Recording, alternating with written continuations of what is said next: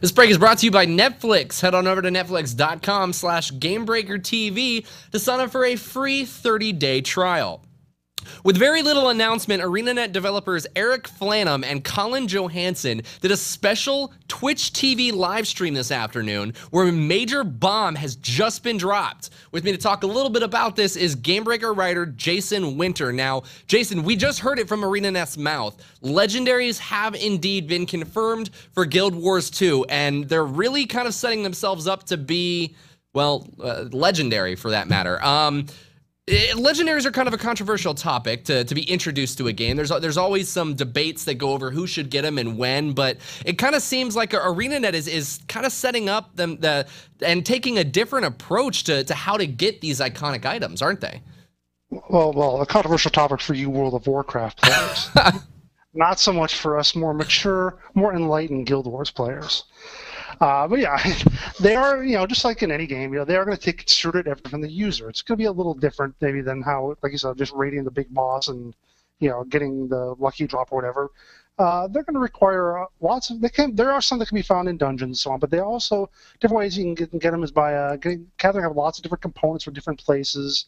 You have to get them yourself. You can't rely on other players. They're not things that are going to be auctionable or whatever it's called, trading, postable, tradable, that sort of thing. And that's what really kind of makes this so interesting is they're taking an approach to an item, a legendary item that you can take over the course of time. You still get that legendary experience of doing what you can to seek out this amazing and powerful item, but you can do it by yourself. If that's where you want to spend your focus in the game, you can take the time and spend the effort to go and get a legendary item on your own. There you go again, you WoW player. Talk about how powerful they're going to be. I didn't mention the state of powerful, but there is a level of prestige. But that does beg the question: is power going to become a sort of issue because players will be able to grab the item on their own?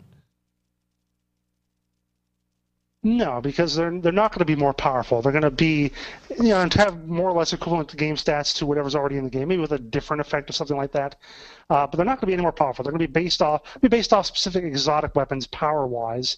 But they're just going to look a whole lot cooler. They're going to have, like what you said, they're going to have that prestige element as opposed to being a power element. So even if I invest all my time and whatever into doing this, it's not going to translate over to an in-game advantage. It's just going to make it look better, make it look cooler, and make me look cooler by extension. Not that I don't look cool enough as it is. Of course not. Of course not. You're Jason Winter. You're the coolest of the cats. But hell yeah. Taking that approach lets them kind of approach how they want to have legendaries equipped and what it may potentially do for the player. So they've really kind of just taken out all the stops in terms of making these legendaries aesthetically pleasing and amazing. So what they talked a little bit about them. They gave us some examples. What were some of your favorites that they talked about? Yeah, well, they talked about a bow that shoots rainbows, or something like has a rainbow trail. They said rainbow to the face. I don't know if they were joking, but they said like a rainbow trail with a unicorn head.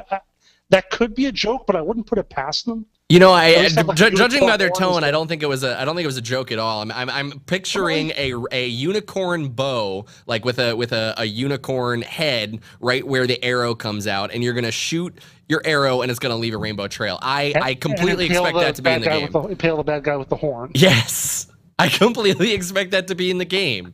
And that's awesome. That's legendary. That's what makes it legendary fun and cool. However, you have to kill 50 unicorns to make it happen.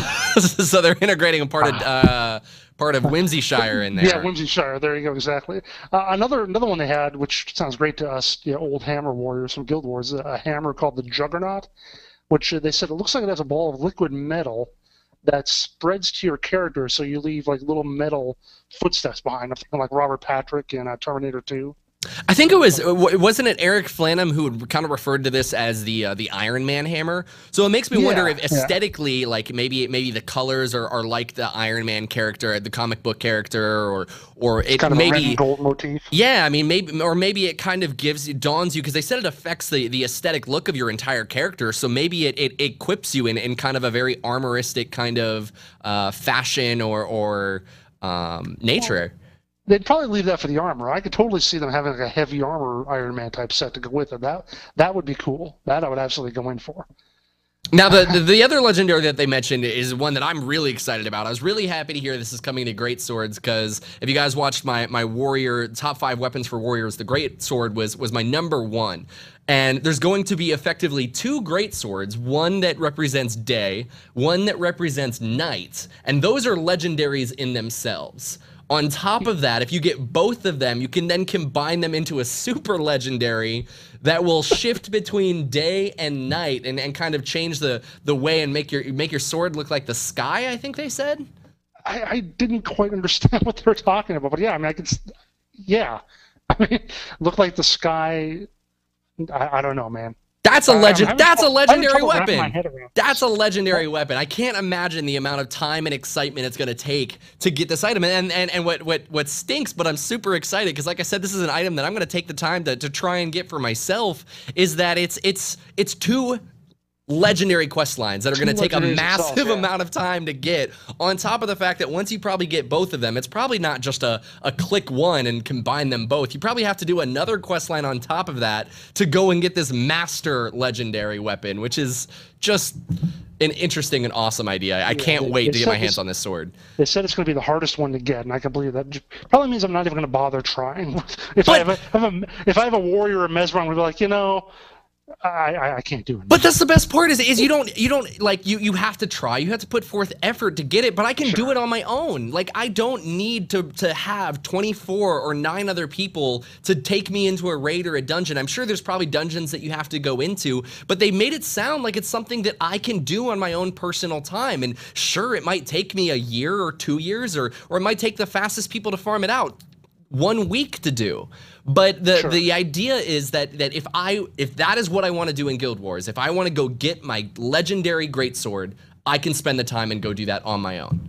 So I'm not exactly certain that was what they meant. It almost sounded more like when they said do it on your own. I thought they meant more like being a thing where you can't, you know, in terms of trading or like auction house or whatever. I don't know that it necessarily meant you could solo through it, because they do talk about having legendaries in dungeons, which you'll obviously need to have people for. So, yeah, at the worst, you're looking at maybe 5-man groups or something like that, or some big dynamic events to kill like super elite bosses, which you can do with other people. Right, and those are so easy in terms of time investment. Because it's one thing to be able to jump into a dungeon and go run it to get your quest done, but it's a completely other thing to have a reliable raid schedule to farm up items to craft your biggest thing, and then debate over who gets the items in the raid. If it's something that you can just kind of do on your own, you skip the middleman. Yeah, exactly. I imagine a large portion of it, at least, is going to be available through dynamic events, with some other stuff being available in dungeons. But as long as you can get most of it through the big dynamic events or which we'll talk about later, that'll be really great. Now, they also go on to talk a little bit about additional loot and how they're going to handle it in the game, and you can essentially achieve the best gear through different options of the direction you want to play your game. Correct? Right. I mean, again, other than weapons, of course, they're going to be elite armor, so you look really cool, all dressed up. There's going to be different stuff you can get with karma rewards, and you know, one of the great things is one of the things also they mentioned is once you get to level 80, you're going to keep leveling and getting more skill points, which of course you can use for skills, but you can also combine stuff in the Mystic Forge. I was trying to work it all through. I only barely touched the Mystic Forge when I went in the last beta, so I was trying to figure out. Apparently, you use skill points to combine with the items.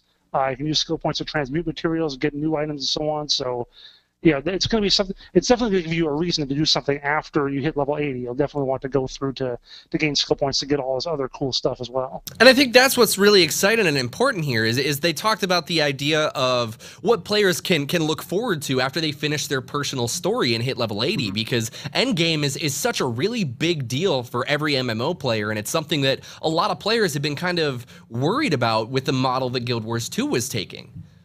Yeah, I know. I think I actually did a column on it a month or two ago where I was like, you know, all this sounds good, and I've been playing in the beta, and it's fun, but, you know, like at some point you stop leveling, you got to figure out, what do I do now? And in traditional MMO, that's maybe raiding, PvP, whatever, you know, but they weren't going to have that. You still got to figure out, well, what are you going to do?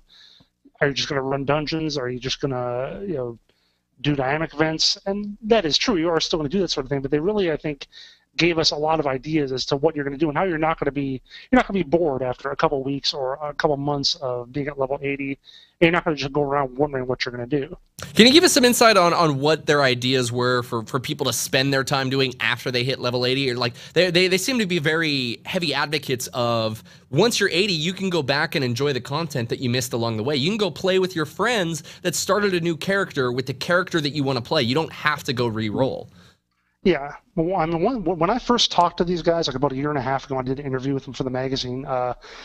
They sold me pretty much when they said when you get to 80, the game doesn't change. Most MMOs, you get to max level, you have to stop doing your solo stuff, your little quests, whatever. You got to go into the big raids, or maybe you got to go into the big PvP ring. That's the only way to advance. And that's great that you don't have to do that here. That practically sold me on the game right there. They said, we don't want you to play a different game or be forced to play a different game when you reach level 80. And as Eric Flannum said, people mistake that for a lack of endgame, that because we don't force you down this certain line that's been done all the time, that we don't have anything for you. You can keep doing everything you enjoyed to get to level 80 at level 80. What did he mention? Because there's also a big thing that they're doing here with ore, and that's supposed to make a really distinct experience for players at level 80. What's going on there? Yeah, ore is like the risen city that came up through the waters and flooded Lion's Arch, and just it's where Zhaitan, I believe, hangs out, the big elder dragon, his hordes of zombies or whatever. It's a really distinct place. Colin Johanson really went into great detail on this. This is kind of details I don't think we had before, and it's really interesting the way he discussed it. It's much more focused on the events, the dynamic events. There are no renowned hearts, because being the big city overrun by undead, not a whole lot of friendly farmers to help out and pick their apples for them. Like no one's just hanging out in a town of zombies looking for. Maybe there's a zombie farmer and there are rotten apples, but let's just figure that's not going to be there. So yeah, it's going to be all about events, nothing but dynamic events. The story is going to be focused on very large meta events, taking key locations, fighting your way in, and controlling areas. They talk about how to get in, there's going to be like 3 landings on the beachhead: the northern assault path. You get in by sea and air. You'll send in golems and submarines. There's a center path where you have to have your navy and your boats and whatever. And there's a southern path where you can come along through bridges. And you have to take you kind of compared it to the attack on Normandy, trying to come in and take all these places under heavy fire. And then once you're inside, there are a bunch of event chains that'll you have to execute to take control of the god temples, which are these giant like centers of the gods, the holy land from way back in history. These areas were corrupted by Zhaitan, and if you control them, you'll control all these other places around there that otherwise would spring up traps and all sorts of evil things. And what's really interesting about this whole idea of what they're doing with the war, outside of the dynamic nature of it, is the fact that it's kind of opening itself into a world of questing that gives you different outcomes. They specifically said that a questing experience is no longer A to B, but it's A to B, which then opens up to different possibilities for you to follow either C, or maybe you're going over to D, and it creates a different experience and different outcomes based on the way that their quest system works. Yeah, they talk about how some dynamic events are just chains that move directly up and down. Some are just one-off things, escort the caravan and that's it. And some are a little more intricate. Like you said, you go from point A to point B, and then depending on what you do, it goes to C or to D, and then from there it goes to E, F, or G, and so on and so forth.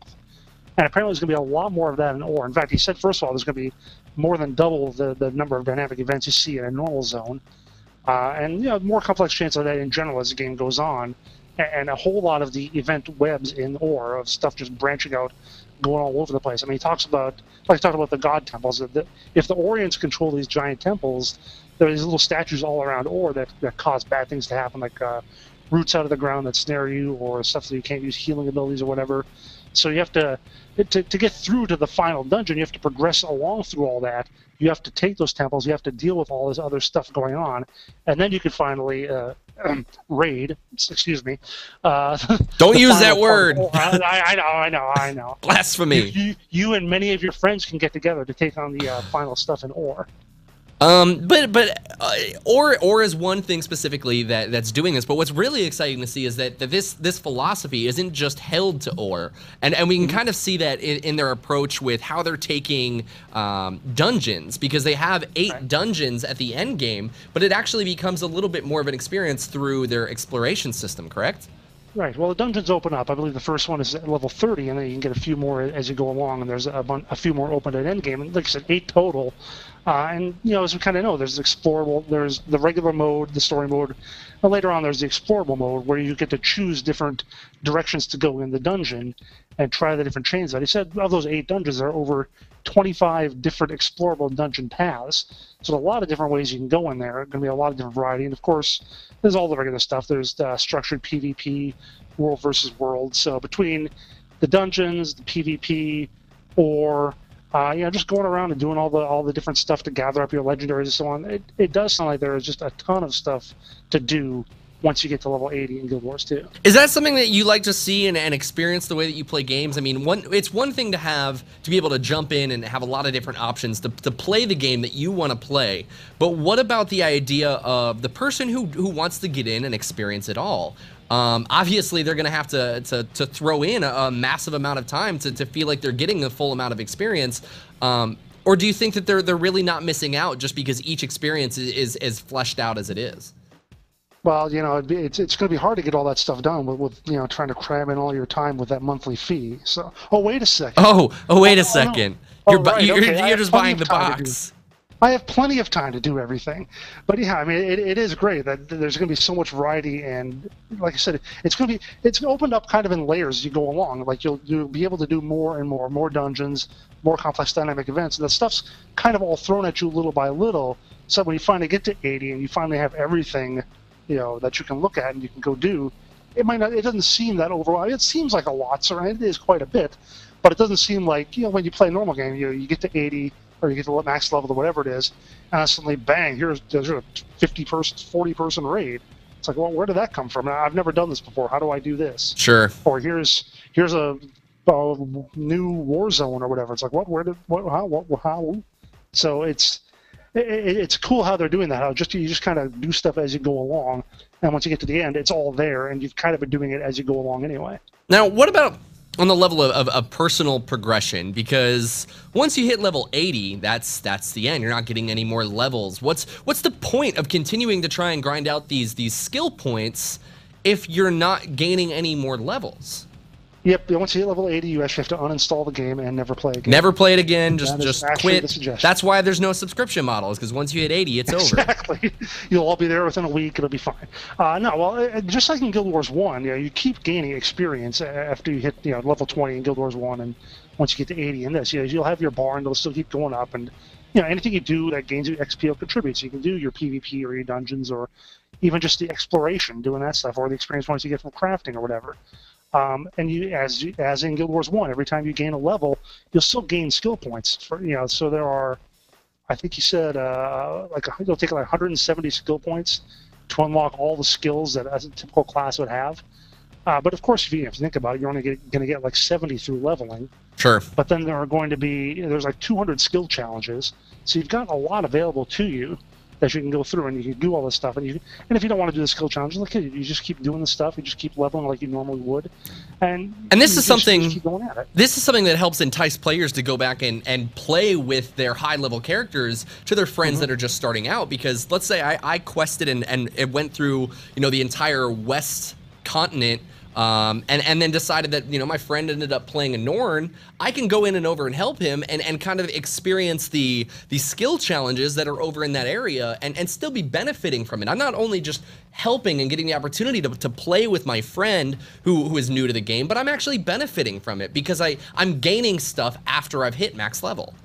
Yeah, that's the great thing. Normally, if you make a new character and I want to play with you, I'm going to have to make a new character to go along with them, and it'll actually gain anything from it. Whereas here, my guy will be leveled down to like level 5 or whatever, and I'll still gain XP. Maybe I'll find some skill challenges I haven't seen before. I'll gain skill points just by going through the stuff.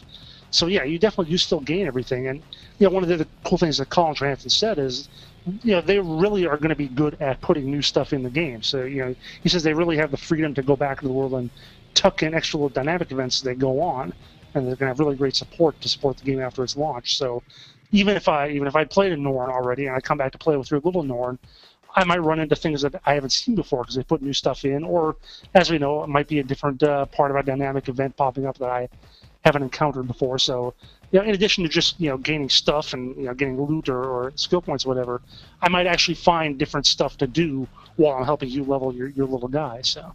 Now, was there anything else? It was about a 20-minute Q&A. Was there anything that we didn't cover yet that really kind of stood out as something that's groundbreaking that they're trying to bring to the game? Well, it's kind of neat, some of the questions they fielded. I mean, someone asked about how hard it is to make a dynamic event versus a traditional quest, and Colin talked about how it's a lot tougher. They have to take into account, when it runs, when it cleans up everything that it's done when it's done, how it interacts with everything else, how does the world change. And then, after they're done programming it, it's got to be tested. Having done some software, development in my life, I know how that is. It's like programming and getting the stuff in there is like 50% of the work. Right. And the other 50% of making it work right. So they apparently have a really good QA team. He said it was like 10 times harder to test it than it is to write it. So I definitely can see how that would go. And he also said, someone asked about holiday events, and they're definitely going to have holiday events. But they have to figure out how some of these things like the Mad King's Day and Winter's Day, how they work with other races. What are their takes on it? Because, of course, Guild Wars 1, you're entirely in human lands and you're dealing with humans. So what do the Char think of Winter's Day? They probably I'm thinking they throw grenades packed in snow. Oh, gosh. That would probably be the essence of Char Winter's Day. What about there was an additional question that was, bosses to look out for, and they gave some pretty nice examples of things that you definitely want to see. Yeah, well, I mean, they talked about the cube golem at the end of the Asura tutorial. Of course, I think it was Colin who said, "Well, I think Zhaitan, you got to watch out for him." I was like, "Oh, yeah, maybe." He might be important. I think, and the one that they talked about that kind of stood out for me, that they both seemed to really be on board, but didn't want to give too much away, was that I forget where, but there was a Char boss at the end of one of the dungeons later in the game that was going to be very iconic and worth the effort to go see him. So that's another one that they want to be sure to check out. I think that's another storyline bit that we won't spoil for people, but I think I know what that is. Exactly. All right, well, that about does it. This was a very sudden live stream here that we got from the Guild Wars 2 team, which we're just going to see a massive amount of information like this just leak out of the woodworks as we come up to their final beta weekend and get closer to launch. So keep it tuned right here to Gamebreaker TV. We'll keep you updated as all this information comes in, and be sure to catch Guildcast on a weekly basis, Tuesdays at 6 p.m. PDT. Jason, thank you so much for the information. Guys, thanks for watching. We'll see you next time.